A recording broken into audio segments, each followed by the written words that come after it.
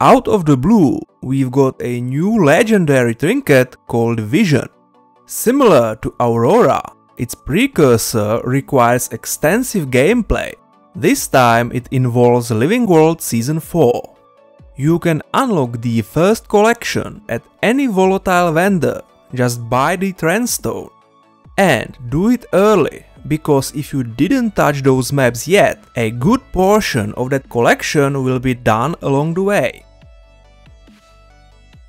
Before you even begin, you will need all Season 4 episodes, and you have to complete mastery achievements in all of them. That's almost 200 achievements with various length and difficulty.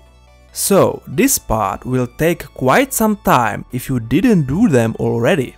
Besides that, you will need additional account-bound currencies from those maps. 3100 Calcatite ore, 460 branded masses, 300 inscribed shards, and 100 difluorite crystals, lumps of mistonium, and mistborn motes. And on top of that, you will need skyscale mount. I have all the mount unlocking and farming guides on my channel. Related ones are in one playlist, a link is down below.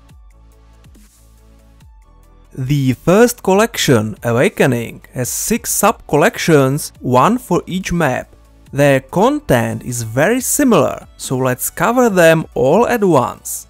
As usual, I've made Tekkit markers for all relevant tasks, and other achievements were covered already in my Season 4 packs. Just download my all-in-one pack and you are good to go. A link is down below.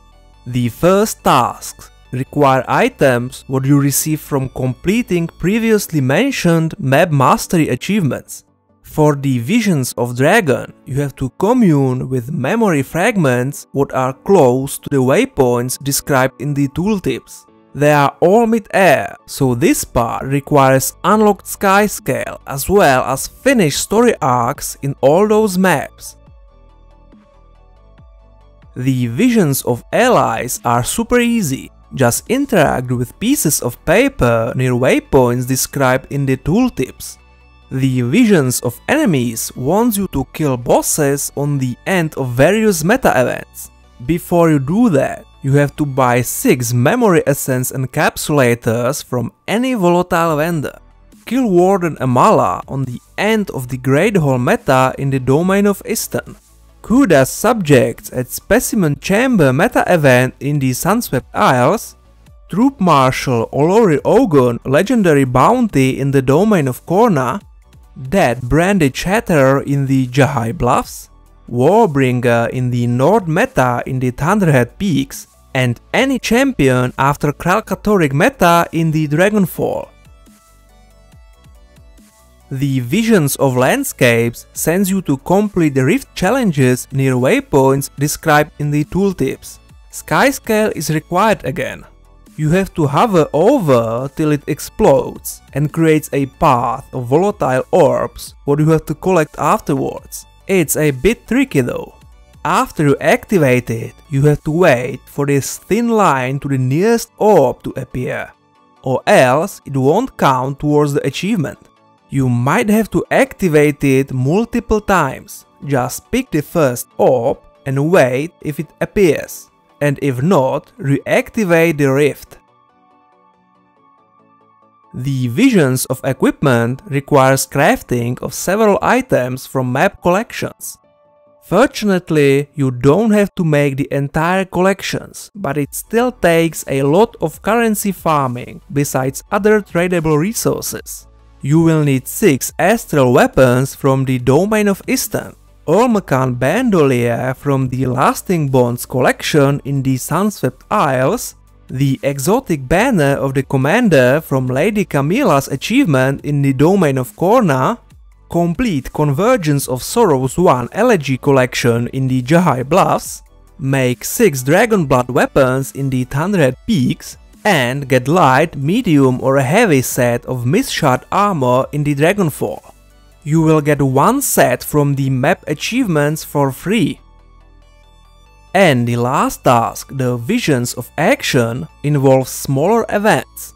One of the 3 Champion Corps caravan escorts in the Domain of Istan, the fish catching event in the Sunswept Isles would spawn shortly after Gathering Storm meta, Dancing with Choya in the Domain of Korna, Fake Joko event in the Jahai Bluffs, this time it doesn't require successful CCs, Zephyrite defense in the 100 Peaks, and one of the 3 collecting events what are part of the lane metas in the Dragonfall. After all that hassle, the second collection Farsight is fast and easy. All you have to do is kneel for about 15 seconds before 20 different mastery insights in the Season 4 maps. Those in the air or underwater doesn't count. That would be precursor done. And now you just have to craft pretty standard legendary gifts and finish the trinket. The only tricky part is 100 funerary incenses for the Gift of Arid Mastery, what will require 100 trade contracts or 3 elegy mosaics per one. And you have to buy them from this generic NPC in the Tomb of the Primeval Kings in the Desert Highlands. Other vendors want only 5 trade contracts, but sell only 1 per day. The list of all ingredients is on the wiki, a link is down below. That's all I had for today, so if you enjoyed, don't forget to subscribe or leave a comment and stay tuned for next time.